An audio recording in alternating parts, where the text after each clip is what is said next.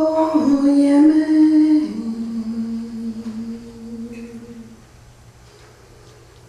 que mi espíritu habla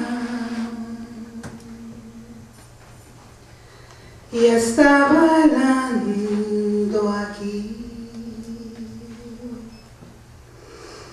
Me dijo una cosa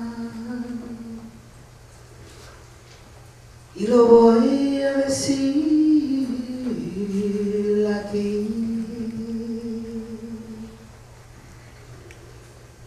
Me dijo que la gente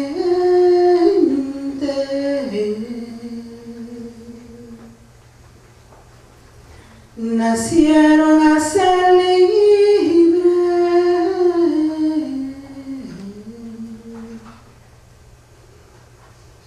y encontrar profundamente lo que es sentir vivir.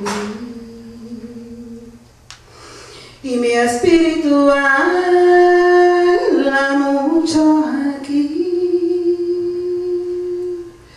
Mi espíritu baila aquí,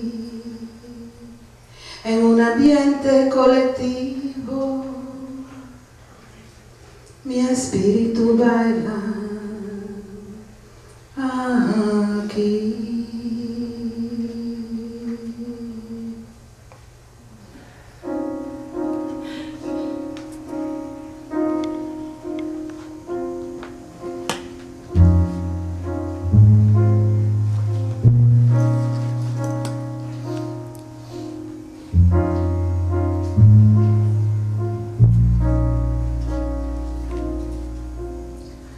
Autobiography of a Nuyorican. Half blue, feet first, she battled into the world, hardly surviving the blood cord twice wrapped tense around her neck, hanging. Womb pressing, pushing, pulling life from mother's child, fragile flesh emerging perfect in blueness, like the lifeline that sustained her, yet limp, almost a corpse. Her mother claims the Virgin interceded, invoked through divine promise and prayer that caused her dark eyes to open, her tongue to taste air like fire as blueness faded, tracing death on the tail of an eclipse.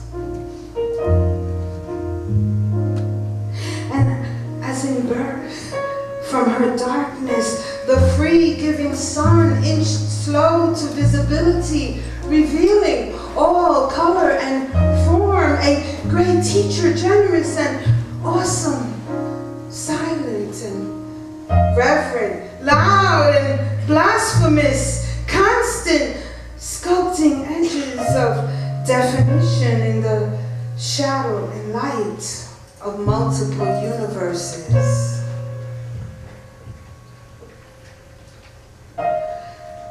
Half blue, feet first, she battled her way. The world did not want another brown, another slant-eyed olive Indian black child. Did not want another rainbow-empowered song added to repertoire in blue or azure or indigo or Caribbean crystal.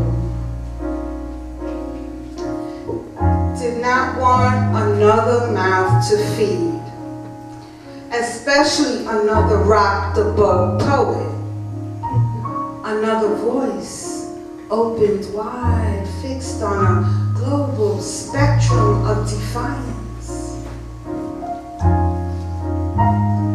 The meaning of war defined her, gasping and innocent.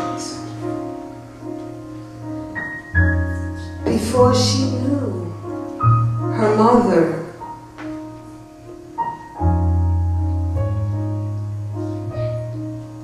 Before she discovered herself.